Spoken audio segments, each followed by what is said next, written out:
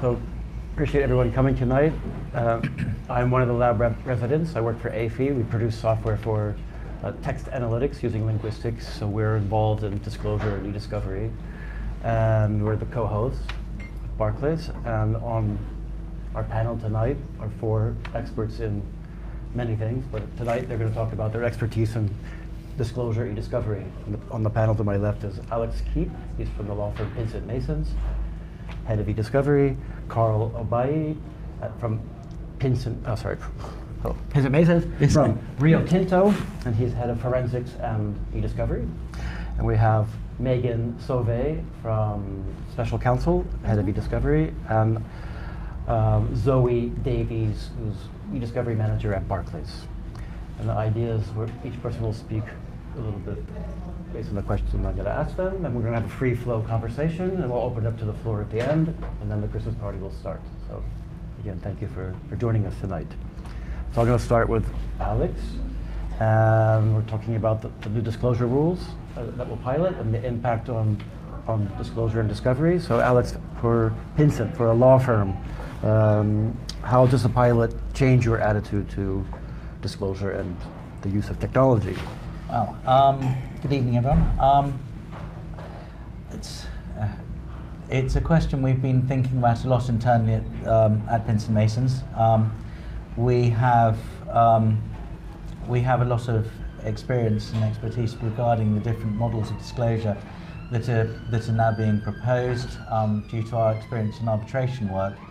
I think an awful lot of what is going to be enacted is what people should have been considering as best practices for a number of years with regards to the previous disclosure rules. There were options for disclosure that did not involve the typical standard disclosure that resulted in roomfuls of paralegals reviewing tens or hundreds of thousands of documents for no tangible purpose other than to prove that they're relevant or not relevant.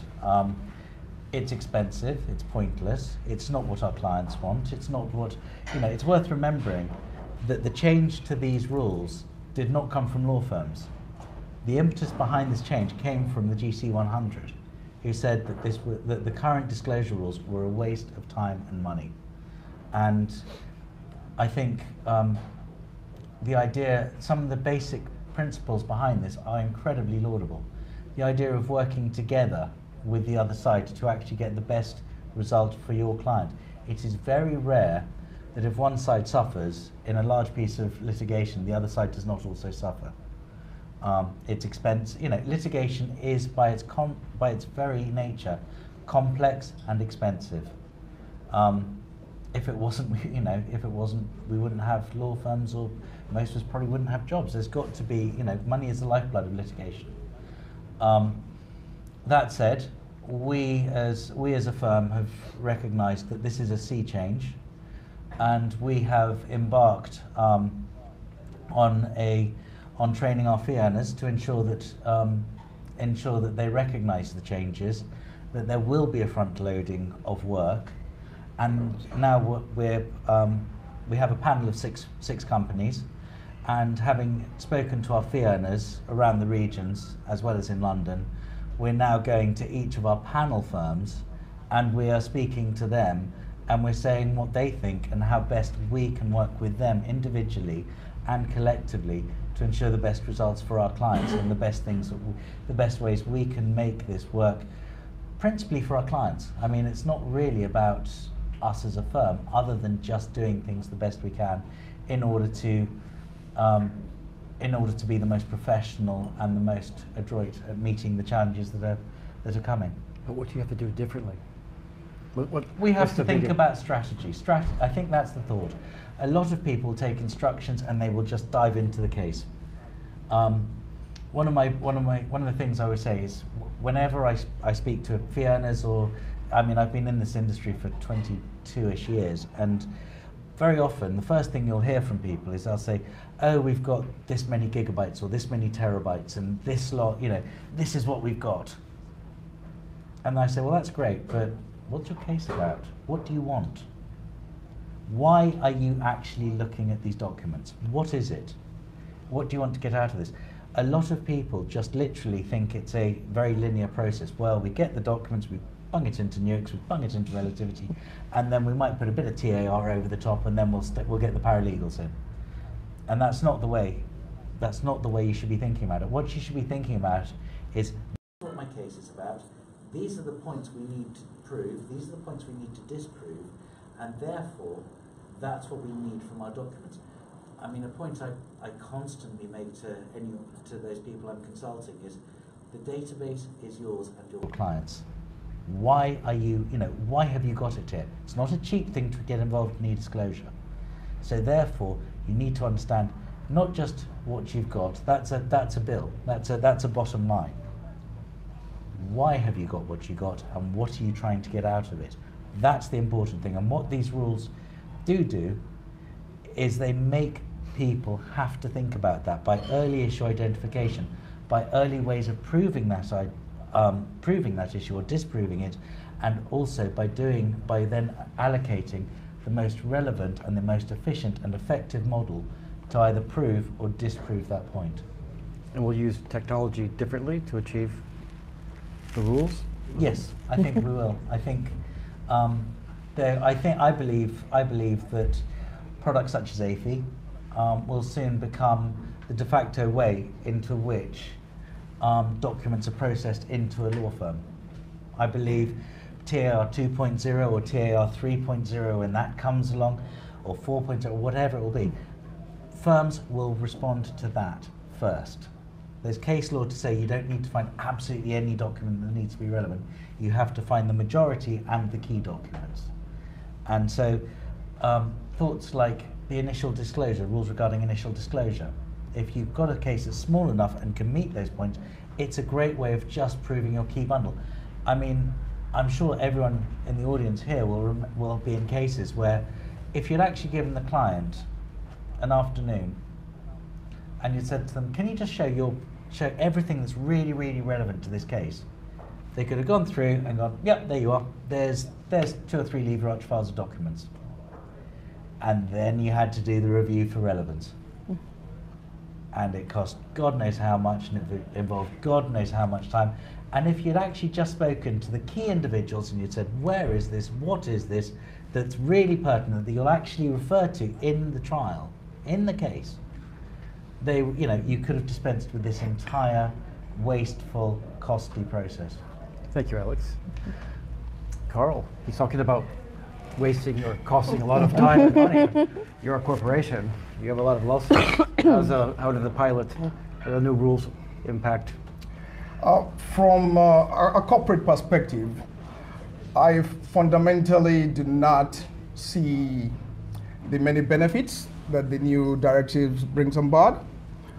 For one, there is a rebuttable presumption that the stakeholders who actually should be responsible for ensuring that this is properly implemented understand technology. They do not.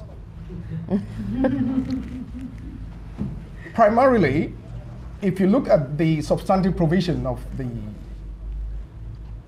emergent rules, it is suggesting that what is utmost here is that lawyers have a considered conversation on how they can essentially reduce the volume of data that they're going to be dealing with in their cases. And to do that, they are encouraged to employ the use of technology, specifically artificial intelligence. What do the lawyers know about artificial intelligence? It is a rebuttable presumption, and one that is grounded on very faulty grounds. Because if you're going to reduce the volume of data that you have from 1 terabyte, for example, to 30,000, it involves a lot of nuance in terms of how you deploy that. And don't forget, in terms of litigation or even arbitration, you are dealing with someone on the opposite side. You are in a common law jurisdiction, so usually what you're going to be dealing with will be adversarial. When you go into a conference meeting to discuss how you're going to exchange document or the protocol or mechanism for achieving that, you're not going there to drink tea. Forget what they tell you about, oh no, hold some considered friendly discussion. It's adversarial. I'm looking at you strategically. How can I take advantage of this guy? And you are looking at me, I'm always smiling, but at the end of it, it's just simply, how can I make life difficult for you so I can win my case? So, to do that, you really do need to understand that disclosure, discovery, is not a legal question per se. It is both a legal and technical question. So what that means, why I do not suggest that all lawyers or legally based individuals should be technologically concerned like myself, you need to bring someone into the room who understands the basic glossary, basic vocabulary of what digital data and eDiscovery means. It is not enough to quote Part 31 or tell me what the Practice Directive 31B is all about. When I go into a room on behalf of my client, on behalf of my company, it is a strategic meeting. If you are going to use AI, I will need to probe whether or not you understand what the species of AI you're going to deploy really means. You are going to let me know that that process can be validated and the integrity can be maintained. And what that entails is you need to understand the technology involved in the process. AI cannot be a black box. You cannot sit in front of me and just say, let us use technology, let us use computer to reduce the volume of data. I say, oh, that's nice. How are you going to do that? And he said, no, the rules say we can use technology. I understand that. I'm not quarreling with the rules now, but I need to ensure that the process you're going to employ is validated, the integrity is maintained, and the data or output that you're going to produce actually generates what is defensible. This is law. Whatever you're producing needs to be factually and empirically defensible. Can you tell me the process that your AI will adopt in doing all of this? I think we saw that in Triumph, though, the latest case reported, that was the problem. It wasn't the use of the technology, but it was the fact that the law firm couldn't advocate and explain what they'd done and why they'd done it. Exactly. They weren't questioning the use of it, but it's understanding it and having a robust Absolutely. process that you can explain. We had a hearing yesterday where we described what we were doing to train the system and how we were slicing the documents up into issues to be able to train the documents, the AI selectively on the issues, while the other side were proposing just dumping the whole lot in there and hoping for the best. I mean, when I was many years ago, when I first started out in this industry in the mid-90s, it was when the first sort of Concordance 5, and God knows if anyone actually remembers all these sort of stuff, was first coming up, and I was working for a very large law firm at the time, and what would happen is that I'd have sort of lawyers who I thought were quite smart, thought being up to. Now would then copy and paste the entire statements of case into the Boolean search window, and then press search, and then wonder why all the relevant documents weren't instantly appearing for them. And it's very much the same with these with technology-assisted review. You have to train the system, and I mean, from our point of view at Pinsent Masons, one of the key points is we have a hub. We have a specific set of specialists from around the firm who have all got experience of electronic document searching, electronic disclosure, and I am just, if you like, a product of the hub in that they've taken. I've joined the firm, and prior to my joining, I understood what the firm's remit was, and that was to employ specific technologists to best ensure that we can meet our clients' needs. So it's not, as you quite rightly say, lawyers are not IT geeks. They don't get this. They really don't. And so what my role is, and what my key point, and what we have very successfully pushed out within the firm, we're not trying to host a system. We're not trying to buy Relativity One, or or Open Text, or whoever else. We're not looking at that. What we're looking at is what consultancy, what key advice can I give my clients, who are fundamentally the fee earners, and then our clients, as ways to best pursue their interests and their case in the best way possible. And it's worked. And what we find is we have a panel of firms. They do our hosting. They do the actual grunt work. We're not there to do that. We're not going to spend, millions of pounds potentially on lots of people who are already, when we've got ready-made experts who we can pick and choose. And if the technology becomes redundant overnight, we're not going to suddenly find we've wasted it all. What we are going to do is we're going to hire to hire good people, hopefully the best people, to advise our lawyers in the best way possible, and then work with our clients and work. I agree. You're always looking at. So it's a very good lead-in for Megan to speak, because sure. Megan works for a service provider, a vendor providing discovery services. So. Well, that's exactly it. So you've got the law firm with their challenges, and the holder of the data with their challenges, and what should be happening under the pilot is you're bringing in an interpreter, right? You're bringing in somebody that can speak both languages. So it's not enough to just have a button pusher or a person who's like very, we own this great, algorithm. Okay, what can it do, and is it purpose driven? And I feel like that's what the point of the pilot program is that you're using technology in a way that you're leveraging it in a purpose-driven manner. So before, if we're using tar for the whole case? Really? Some of our issues are easily dispensed with a DT search. Why are we doing this? Why are we trying to make tar do something that it's not going to be incredibly accurate for? People would say things like, oh, well, we're using tar, so you can't use search terms. Well, that's crazy, because you've ran your tar project and it brought back 1 million of the same business documents because it's a Word template. Every time we used it, it's back. You have to use search terms. So I feel like the pilot is saying, on these issues, look at the type of data and apply the best approach. And we're going to hold you to that.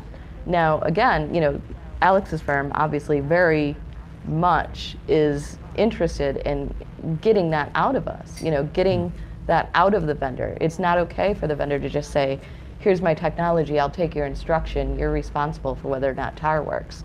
Vendors need to be consultative, and they need to be able to understand the needs of what has been agreed in court. Under the old rules,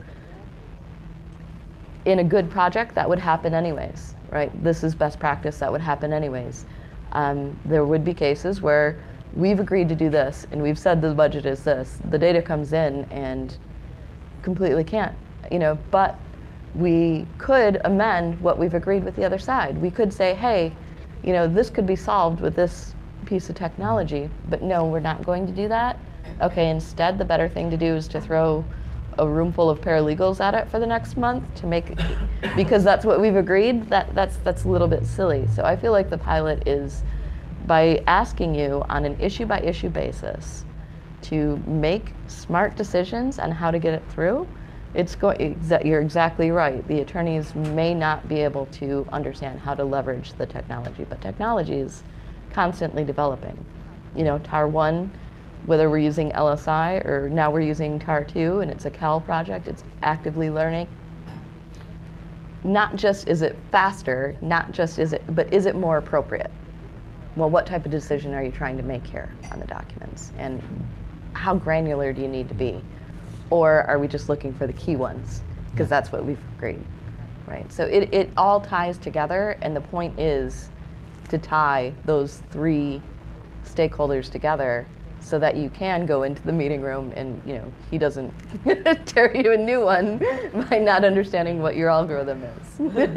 But how do you give a client like Karl comfort that the AI delivered value? Oh, well, just by being a massive nerd. And so that's just every time we're deploying, and no, anytime you're deploying a new technology, you're going to have people that understand it on a level where they're users. You're going to have people that understand how to look under the hood, and you're going to have people that understand how to communicate that. And that's really something that the vendor needs to be able to provide for you. I mean, just to answer that, I think you're absolutely right. I think the one weakness that vendors have, and this is a necessary weakness in an odd way, is that vendors do not necessarily sit with the lawyers. They sit in their own office. They know their systems. They know their procedures. They know and they have their methodology for working through it. What they don't know and what they can't possibly know are the pressures that the lawyers are under. And for that reason, it's imperative to have technologists within a law firm to be able to assist the vendors and say, even in a very huge, I mean, the strange thing is, something that's so technologically advanced, e-disclosure, e-discovery, is such a fundamentally human process. It's all about knowing the people and knowing how they work and knowing how they interrelate. And so as a result, you know, if you know that, oh, well, so-and-so's actually under real time pressure on another case, or has a, you know, or the partner on the other case is actually biting their head off every 2 minutes. So give them a bit of a break and then ask them, rather than, you know, that sort of very simple interaction on a very human level, or knowing how to explain something to one person because they get it and another person doesn't. It's not something that a vendor can give, but it is something that having an in-house technologist, having someone who is able to both soft soap but also meet the expectations of the firm and of the client, to be able to explain what we're doing, which shouldn't be really the point of the vendor. The vendor should be explaining to the firm, and the firm should be explaining to the client. Yes, and exactly. And that is key. Yeah, that is, you know, that's one of the things with vendors is when we build good working relationships with firms, it's partly because we know how to get out of their way, right? So that you can do, you know, there are so many times when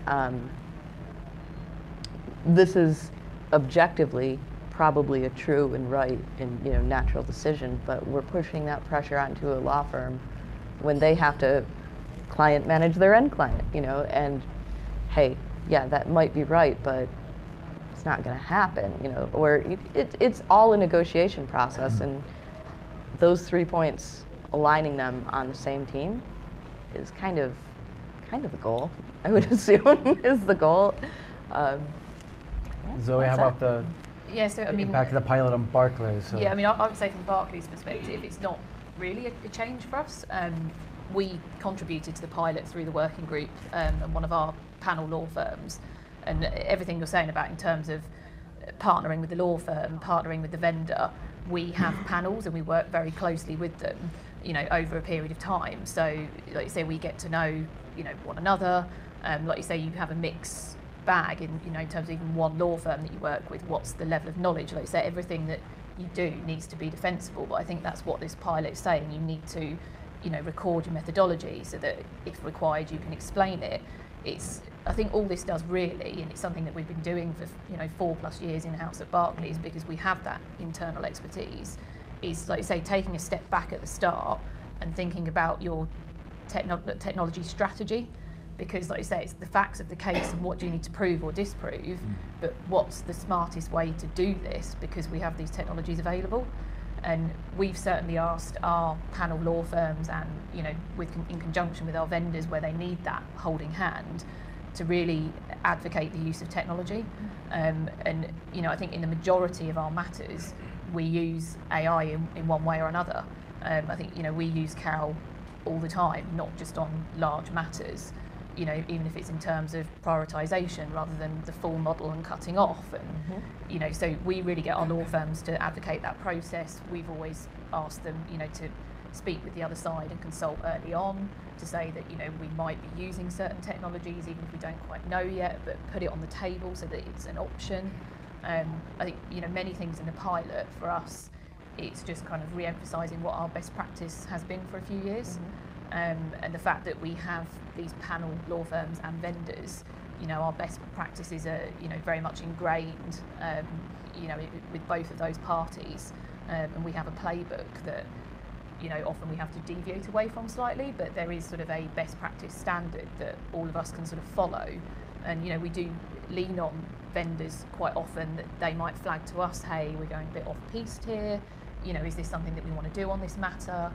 You know, they can sort of help flag things to us. As you say, everybody's really busy. So, you know, I think the more that you can partner and realise that actually you need to do it in the most efficient and smart way, you know, if you work closely together, actually different people pick up on things first and can flag them and sort of bring it to our attention. But I think that's the difference with this pilot. It's now expected that you'll use technology rather than, you can do it. But that's certainly something that we've been advocating for many years internally now. And we are very comfortable using, and we expect our law firms to be comfortable using it, and our panel, vendors to consult with us, on what the best strategies are. And like you say, it might not be using one type of technology, it might be a combination, sometimes one is more appropriate than the other, so there's no sort of one-stop shop. And we've certainly had to dispel the myth on, certain tools, ECA tools. Some lawyers seem to think that, you put it in this machine and it will tell you which are the relevant documents or which keywords you should run. And, so we sort of had to dispel some myths in that sense as well. But I think that's, the point of wherever they sit, whether it's in the corporate, the law firm, the vendor, using technology as the cases have got so much larger, that is now expected and the norm. So you need to make sure that expertise is somewhere so that you can, record and defend your process, really. What if the panel firms are all using different technology? Do you use different firms based not only on the firm's expertise, but on the firm's technology that they use? Because you could have 5 firms using 5 different types of AI. So we kind of, because we have the direct relationships with the eDiscovery vendors, we sort of, right at the beginning within the corporate, we will look at, say, what are the issues at hand, what data might be relevant, right from the beginning, that sort of scoping. So then we will think in advance, okay, these are all the vendors and the technologies available to us, which is going to be the most appropriate, because again, depending on your type of data, if there was one eDiscovery tool that was the best one, and everybody would use that one, but they kind of all have their strengths and weaknesses, really. And I think definitely in a corporate, like ourselves, we have different data types, whether it, obviously everybody does email, but we have audio or chat data, and they all have their, complexities and, sort of quirks as such. So we think right at the beginning, and this is what I'm saying, I think the pilot really pushes that, rather than, oh, this has happened and we need to go and collect everything, and then, like you say, we'll just throw something at it and get, the reviewers in. We kind of make everybody say, whoa, stop. And right at the start, we will consider actually what do we think, sort of being slightly more experts in this area, where is it best placed to go? And then yes, where the sort of law firm sits within that, it might be that they are more comfortable with that technology that you're going to go with, or so there's many sort of factors that play into it, let alone sort of what type of matter it is. But I think that is something that large corporations or law firms like ourselves have been doing anyway. But I think this pilot is going to force others that aren't so knowledgeable to now start learning and considering that up front. So can doing a sort of question, do you think there is a risk that the new pilot, particularly with regards to issues-based disclosure and the different models, and I think everyone would agree there's going to be fragmentation of different tools. I mean, the hegemony of relativity is coming to an end. Different people are looking at different solutions way outside of that, as well as the different TAR 2.0 solutions. I mean, the big concern I see as someone looking slightly crystal ball gazing, but seeing potential issues in the future, is that we're going to have this my toy is better than your toy approach, but not even on a case by case approach, but on an issue by issue approach, whereby we were talking before this began. We were talking about the awful drip feeding of correspondence that's completely wasteful, unnecessary under the current rules. Can you see that instead of that, we're just going to have a plethora of correspondence, but it's all going to be, well, on this one you should be using ayfie, and on that one you should be using brainspace, or on this one, there's going to be almost a, as I say, a toy box approach of look at this, this is right and yours is wrong, which is just going to replace a lot of the current arguments. It could potentially, I think it's our responsibility almost to construct any sort of communications or potential back and forth, rather than, like say, picking holes in the other. Mine is better than yours, just to defend why yours might be different, but it works. It is sound. It will get you the results. So it might not be the same as yours, but it works. I think so. I don't know. I think it's part of, we need to help drive that culture where it doesn't become that way? Well, I think the best answer is not to is to group the correspondence together and just say, look, here you go. If you really have a problem, let's discuss this at the DGH, and we'll take it from there. I mean, Sorry. Sure. From a vendor perspective, we've been in that position of justify why your algorithm's better than ours for a good 5 years now, right? Yeah. And the smart thing to be doing is, the cooperative thing to be doing is to agree that most of the time you're going to get the same results either way if it's a tool that's performant, and it's the gray area documents that are going. But ideally, at some point, once we move past LSI or once we move past SVM, once we're looking at tools that are actually better model builders, are going to be tools that can deploy multiple analysis at the same time, and that's existed in statistical data mining since the 90s. SAS Enterprise Miner did that. That was fine. So when can we start to apply that type of technology? And from a vendor perspective, a lot of vendors that are very much fighting these "my algorithm is better than your algorithm" fights, I would assume that's a losing strategy over the next 5 years. I would assume AI is going to. I mean, my thought is costs eventually will actually. You'll start getting adverse cost orders if exactly. if you can't find decent reasons for it, then expect to have a adverse cost order against you. Sorry. Exactly. Yes, from my perspective, I think the pilot itself has inbuilt systemic failures, and that is informed by the fact that in trying to pursue simplicity, they have in fact introduced complexity.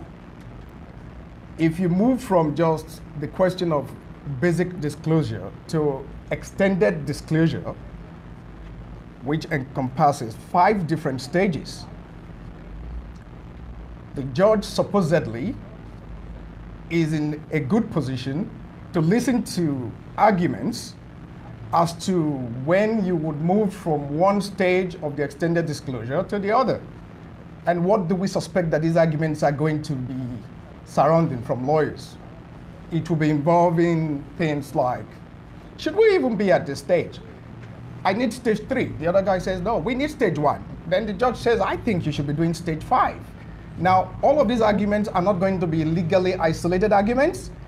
They are going to be surrounded by the primary question. We want to reduce the volume of data and subsequently reduce cost. We are in a technology hub, so I'd like to just highlight some of the problems that we're going to confront here. When we talk of the algorithms that you are likely to be running with your AI, as programmers, you would recall that one of the very fundamental stuff that you protect is your code. Will you be willing to reveal how your code runs in deploying AI after you have compiled it? The answer will be a no, because it's proprietary. Moving away from that, your files may also be proprietary. The extensions are proprietary. I don't understand them. So there will be questions of whether or not we need to have a common ground as to what codes we are using to run AI. Do you see that happening? No. So there will be a lot of arguments in the terms of trying to cut cost. We are actually going to increase cost. There are going to be a lot of adjournments taken just to resolve these questions. And as if that was not bad enough, the guy who is supposed to adjudicate on all of this only knows how to use computers to send emails. That's just ridiculous. So I think the process, especially in a pilot that requires 5 stages to reach some level of agreement which involve technical arguments, just does not make sense. And from my understanding, from my reading of it so far, it does not provide for special masters, as it were, to assist the courts. I only understand now they're just setting up a judicial institute for some judges to train the other judges. And we're talking about bringing this into play January 1st. Doesn't make sense to me. So forgive me if I'm not so excited. I mean, you've picked up on one point which we were discussing just today, and that is the idea of parking disclosure costs early on, and not involving it in initial precedent age. The simple fact is your disclosure, if you don't have that initial idea of knowing, a client who knows everything they've got, your disclosure will, to a greater or lesser extent, dictate your witness statements, your expert witnesses, and how you're going to treat what your core documents are, what your core document set is, and therefore how it's then treated. So to then say you can park disclosure as a sort of side point without involving the rest of your case, because ultimately, in the vast majority of cases, your documents are your case. The reason why most detective series or whatever else rely on witnesses, it's always the witness in the witness box that everyone looks at, and it's not the document that someone's read, is because it's dramatic and because it's easily led, because barristers can lead witnesses to a greater or manipulate them. And so the idea that this can just be put to one side is, it's a stuff of dreams. Yeah. And I think, I think that I believe me, I'm not the pilot's greatest proponent by any stretch of the imagination. I think there are a lot of. I think it could have been unnecessary if we'd stuck with the old rules, properly implemented them, and allowed technology to catch up. But a little. Right, so you're not a proponent. He's not excited, but you contributed to the rules. That you're working through those rules for 3 years. Did your costs go up or down by using more technology? Down. Karl, they go down. If you use it properly, adequately, it should reduce cost. But to a very large extent, if you do not understand the nuance in its implementation, you're actually invariably going to increase cost. And my concern with the pilot scheme is that there is a presumption that technology is going to solve all of these problems. It will not, because when you begin to talk about artificial intelligence, there is also the rebuttable presumption that it is perfect. It is not. What is artificial intelligence? It is a combination of a neural computation with mathematical algorithms. That's what is artificial intelligence. And because the neural aspect of it is coming from us human, what do you think we have done? We impute an imperfection from your codes into the process. Your codes are going to have bugs. They will require patches. So, if you cannot tell me what your error rate is on your codes, why do you want me to accept your process as validated? That's the point. No human-led, matter or investigate will be perfect. And I don't think anybody is saying that AI is perfect either. Yeah. But I guess definitely sitting within the corporate, you're saying everything is very cost-driven, let alone efficiencies, just to make everybody's life easier. And the figures do speak for themselves. And I don't think anybody's trying to say that the process is perfect, but it certainly accelerates and helps. Yeah. Whether that's just because I think it helps you get to key facts and issues quicker and the understanding. And I completely agree with what you're saying in terms of can you explain it, do you understand it? But to that granular detail, I think you can get your lawyers to understand it. I think you can get, at a CMC, the judge on board. I think this is what we were saying before, sort of pin it at the right level. Do they really need to know all of that? Like you said, they'll glaze over. They probably don't. But if you get that understanding and you can advocate that at the right level, then actually it's just sort of accepted now. This is part of what he's doing, to say that it is sort of standard. As long as you can explain it, I think at the correct level to that person, and actually really often now that's the point, and we're seeing it in case law, that there is that acceptance. That is that is the point to it. Like, if you were talking about accountancy, nobody's going to go into an audit and explain how a calculator works, right? You're just going to check the math. So similarly, the results of what you're getting using the technology are going to speak for themselves. A lot of times they do. A lot of times they do. Well, having run linear review, but having run a linear review versus a technology-backed one, and we do that standardly anyways, because we need to have a QC process that allows us to see if our attorneys are doing it. And running Cal in the background, even if you have a paralegal going through your documents, does give us a good steer in the right direction of whether the understanding is correct, right? Every TAR project that goes wrong, it's usually down to a, I didn't actually mean to code that relevant, or I didn't have a good understanding of relevance, or the relevance, our idea of relevance has drifted from when we started. The computer helps you find these things a lot sooner and a lot faster than if you were trying to devise a search scheme and then search for what could have gone wrong. And I think that's the point. It's not to make the computer do it, it's to let the computer assist you with what you're trying to do. The big point I think people have to realise, which you've alluded to very well, is that ultimately, with the explosion of data, with the sheer volumes that we're looking at, and the exponential growth that we will be facing, we are facing, the idea of reviewing every document in a linear fashion is simply not going to work. It doesn't work now. If you look 20 years in the future, I hate crystal ball gazing, but you know that 20 years in the future, the idea of doing a linear review of every document that's potentially relevant on a case would be laughed at. Well, I heard from Coca-Cola. You shouldn't disclose. There shouldn't be the expectation to disclose every single just relevant document. That's what the different models are trying to say. Actually, just what are the issues? What are the key documents and facts that you need to find out?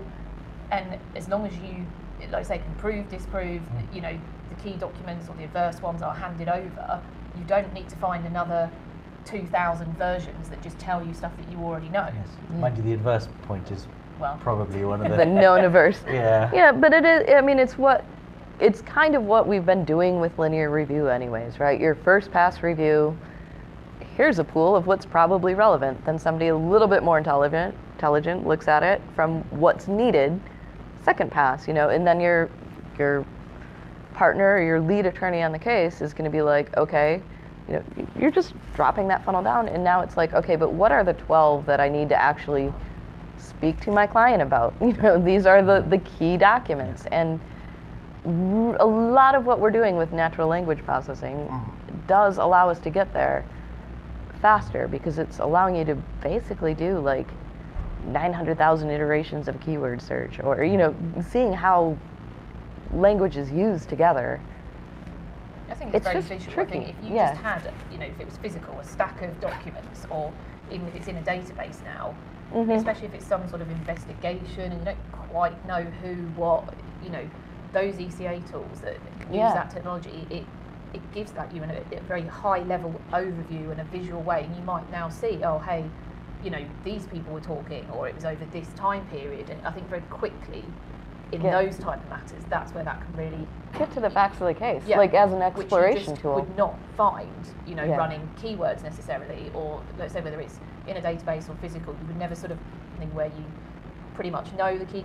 Right. Those type of technologies definitely at a high level can show you the data in a way that you would never see otherwise. I just wanted to... Go ahead. Yeah, I just... You're going to be a statement now. Yeah, okay. No one else is going to talk because we're going to open it to the floor. Last one to you. You're going to answer a question. Sure. Go ahead, Karl. Yeah, just a quick one to provide some clarification on the point of using computers. I don't think the substantive question is whether or not computers will aid a speedy discovery of data. That's not the question. The question is, if you are using technology in an adversarial setting where the other party needs to be convinced that what you're doing is in order, you need to understand your system. You need to understand what you're doing. Let's say I'm using relativity, for example, you're using relativity, and we've agreed that we're going to employ AI in doing all of this, Karl, for example, and I said, all right, run yours, I'm running mine. I get 70,000 documents. You come back to me and say, I have 30,000. I say, why? How did you reach that conclusion? You should have 70,000. The possible problem would be, you have set your hyperplane, what is relevant and not relevant, as a binary quotient. At 75, I have set mine at 50 because that's convenient for me. We need to understand why that happened. So invariably, lawyers cannot go into meetings and undertake obligations if you really do not understand how these things happen. while I do not suggest by any stretch of imagination, I'm a lawyer, but I'm also a techie. I don't expect everyone to be like me, but the point is, if you don't know, get someone in the room who knows. Yeah. It is not excusable that you sit right in front of me and I'm saying, what hyperplane did you use? So what do you mean by hyperplane? You should know. If you don't know, get a guy in here who knows. So my point is, admittedly, computers will assist because of their processing and resource powers to enhance this, but you need to understand what you're using. Don't take for granted you're going to walk into a conference and I'm going to accept all the stuff you're telling me. No, I'm going to take you up. I mean, the goal, I heard from Coca-Cola, is you don't want the legal bill to be bigger than the fine. So we have to reduce the number of documents we're looking at, because what's the point of going to court? I might as well just pay the fine. Now, audience, please, questions for our panel. I think you had a question earlier. I may have a comment. Comments. Back to what Karl was saying. Yeah. I guess just like you have lawyers, I'm a technical strategist, so I'm nothing to do with. Barbara. But just like you rely on the intelligence of lawyers, of some experts, to decide on how to process in general terms, you also obey a certain conduct, you obey certain rules, you design together rules to manage or conduct a decision process making. I guess maybe you are looking for the same thing when it comes to AI, to artificial intelligence. You need to have rules so you understand, like you're talking 50%, 75%. There needs to be a regulation when it comes to this other type of intelligence, which you do need, because as you have all said, it speeds up your process, it allows you to treat more data more efficiently. So you need that, but maybe you need a little bit more regulation as to how you're going to use this. Because I understand from your perspective, it does look like a black box. Yeah. But as you all said, there are experts that can help you and constitute the panel to help you design those rules so that you can agree and move forward more efficiently all together. Yeah, but I mean, I'd suggest the first thing, these rules are to make people use technology-assisted review to actually solve the problem we're all seeing, we're all recognizing is in our industry, and basically one of the reasons we're all here tonight. The next set of rules, the next iteration or the iteration after, will refine those down and start saying, you should therefore, if you're going to do this, then there should be a minimum expectancy of what you're going to do and why you're going to do it. This is just to say this is what you need to do. The next set of rules will be where they start saying, and this is, and this defines it. Yeah. And I think, we've got to, TAR 2.0 is in its infancy. TAR 1.0 is still quite young. It's, there's going to be TAR 3 and TAR 4 and whatever. I think it's almost the point that you've got to be careful if you do get into specifics and write that in. It needs to allow for the technology to absolutely, evolve. but there'll have to be guidelines, is what I'm saying. Well, and that's when, and at the moment they're just saying use TAR, which is a good start. Yeah, there is another difficulty though, and especially if you're putting it in lawyer hands. Oh, we need to agree on what our protocol is, and we hear that a lot. What's your TAR protocol? A lot of times if you're too prescriptive in your TAR protocol or how you're going to handle it, it doesn't really allow you to carve out what's throwing it off, right? So, we're going to do 6 rounds of sampling, 1,500, boom, we're going to get a result. That isn't going to get you there, and that's the ideal scenario.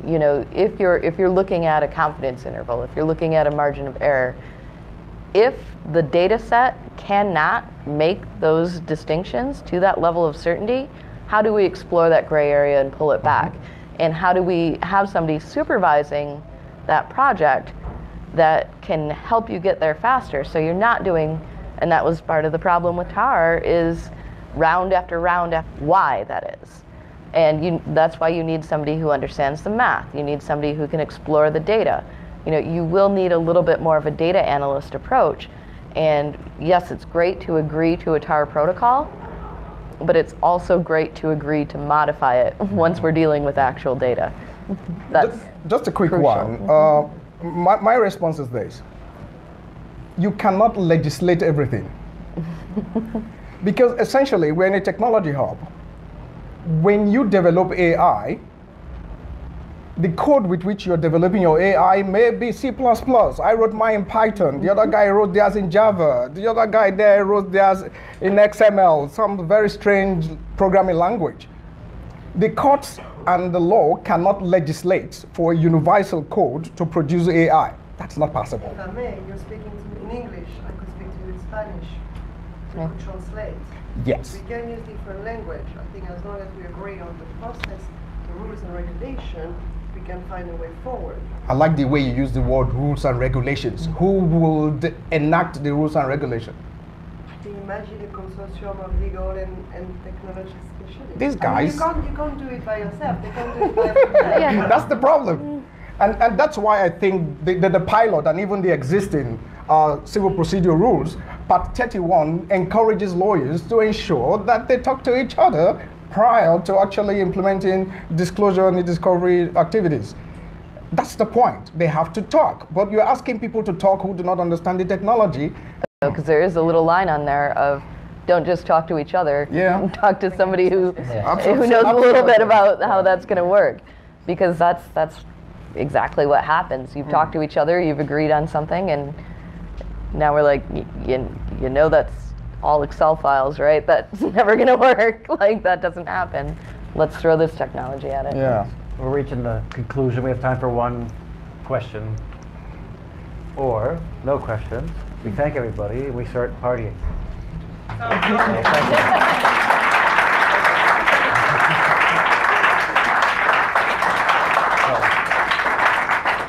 Just to thank again Zoe from Barclays, Megan from Special Counsel, Karl from Rio Tinto, Thank you. and Alex from Pinsent Masons. And Merry Christmas, everybody. Thank you very much. I think that round of applause means that everybody's now ready for party. So let's get a drink. Remember, we're attached to